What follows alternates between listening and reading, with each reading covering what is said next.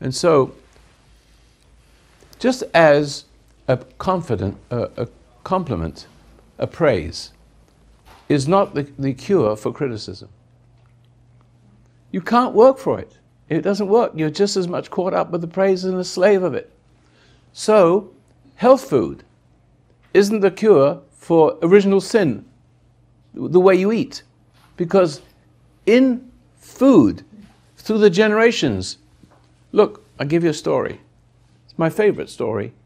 It was when I saw my mother do something. Well, it was almost dinner time, so I reached for an apple and I started to eat it. And all of a sudden, a hand comes along and takes the apple out of my hand. So this is not dinner. It is. So she takes a little thing that takes the core out of the apple. She fills it full of raisins. She sprinkles cinnamon and sugar on it and puts it in the oven. And she cooks it. And this concoction she puts in front of me. I have the hand of the God. And said, this is meal. She's actually interfered with God's nourishment. She's put herself in it, and you eat it. And what happens? You're eating part of the extension. In food has a curse in it. Is it because she wanted to make it better? No, it's not because she wanted to make it better. Okay. She's unconscious. She does not know what she does. Every woman, these food shows, Chef, Guru Boy ID, these food shows are for women, sometimes men who are their own mothers, You ever see one man cooking his meal and singing? He's his own mother. You can be your own man too. See? But it's because the women have a way of getting to a man through food and sex. The next thing is sex. First the original sin. First the food, and then he looks down and sees he's naked. Oh dear. Embarrassment. And he says, I'll take care of that. See? It's original sin. By trying to make it better, it wasn't that you're trying to make it better, but like, no. I can make this better. You can't make it. You can't make an apple better than an apple. Can you? You can only make it worse. But it looks better. It has more taste. It has more flavor, and then the appreciation goes to the cook. All right. Right. So we don't want appreciation to go to the cook. So that's what I mean. It's a way of puffing. You don't want to arouse a person. Puff her up. If you watch me eat, I just eat a little porridge, raw grains. I eat some salad, a lightly cooked fish. I'd eat the fish raw, and I'd eat the meat raw if it wasn't contaminated the way it is. I can do all that. I could eat raw eggs. There's no problem with me eating anything raw. I'd eat you. You don't look healthy enough, though. I wouldn't taste good. You never know. I'm a good cook. I can make anything taste good. I can make anything better. No, the thing is, the point I'm making is food, health food, even if it's health food, even if you eat apples off the tree now, it's called food. And even if you eat health food, never mind mother's food and all the fancy stuff, even if you were to go on a health food diet, it doesn't cure the sin. It's repentance.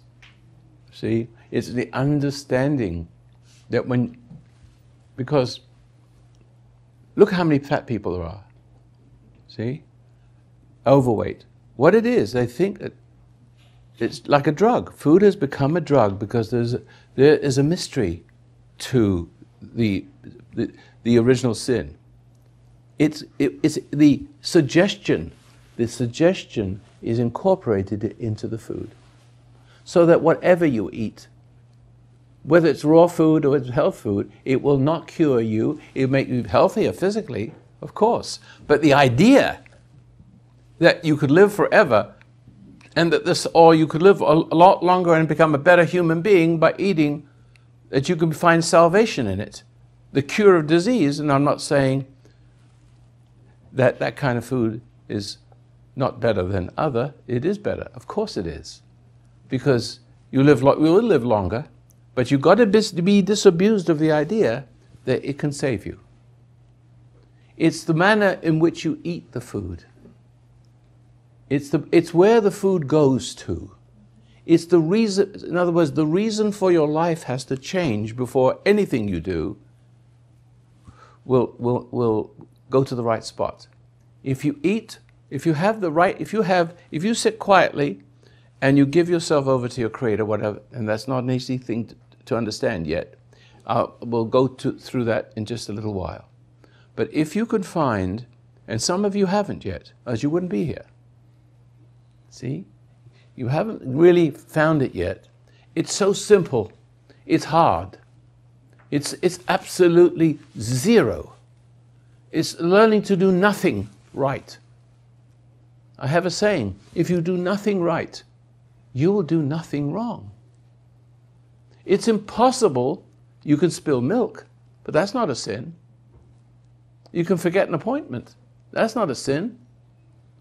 But whatever sin is to do everything for the wrong reason. But color it as if it was the right reason. So you're eating good food.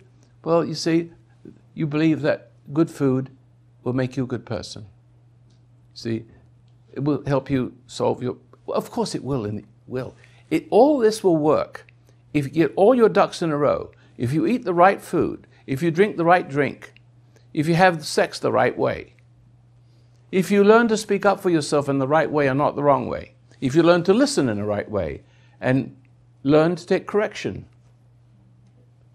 and not come back too quick when somebody points something out to you when you should listen to it. And you close it out of your mind, like the gentleman just walked out a little while ago. He's gone. See, it's too painful for him. See, unless he's got constipation or took Axelex last night. There could be another reason.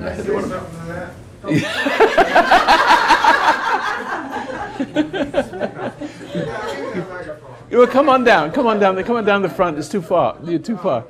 Oh, there you are. There. Oh, you need to be up front here. Okay, I'm starting to wake up now. I had a long drive getting here last night. That's no excuse. And then my buddy was sawing logs all night long and had to figure out how to wake him up. And so, there is such a thing as being rummy in the morning. No, not me. You don't tell the truth all the time, Roy. I do? No, I don't believe you. Yeah. But I do believe many No, of the things sometimes that you say. I withhold the truth. I sometimes withhold it. I don't say it because it's not appropriate. See, I don't always tell the truth, of course. I just don't tell it. See? Now, where was I? You were rummy. Yes, I'm feeling better. I went outside, took a little walk, and watched some squirrels or otters play back there, and I'm starting to come alive. So I feel like I might be able to engage a little better today. Okay, well, what have you learned so far? Nothing. No, I don't want to agree with that, but you can. That's a beautiful thing. The way to do nothing wrong is to do nothing right. No, you got it backwards. Well, I'm a backwards man. Yeah. That's how I start. Look, let's get to it then. Let's get to the point. Would you like it? Let me see if I could find somebody who has a real serious problem with anxiety and who's really bad off here that needs a little help right this minute.